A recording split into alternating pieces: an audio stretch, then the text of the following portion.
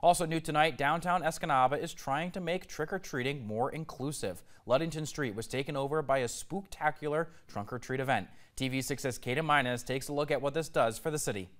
While it's still 9 days away, as you can see, downtown Escanaba is already getting into the Halloween spirit.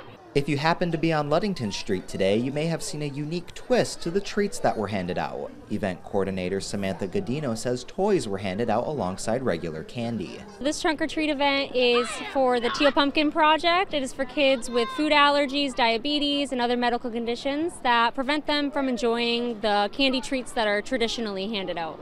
Adults, kids, and even dogs dressed up. There were 23 cars at the event. Godino says she saw a need in the community through her own personal experience. My son actually has a peanut allergy, so I saw the need that we needed a trunk or treat that was all-inclusive.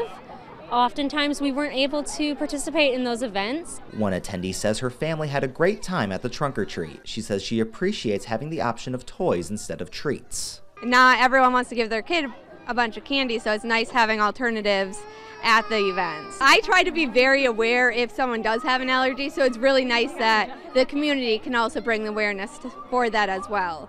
Godino says she would like to bring this trunk or treat event back. She hopes to see it become larger and spookier next year. Caden Minus, TV6 News, Escanaba.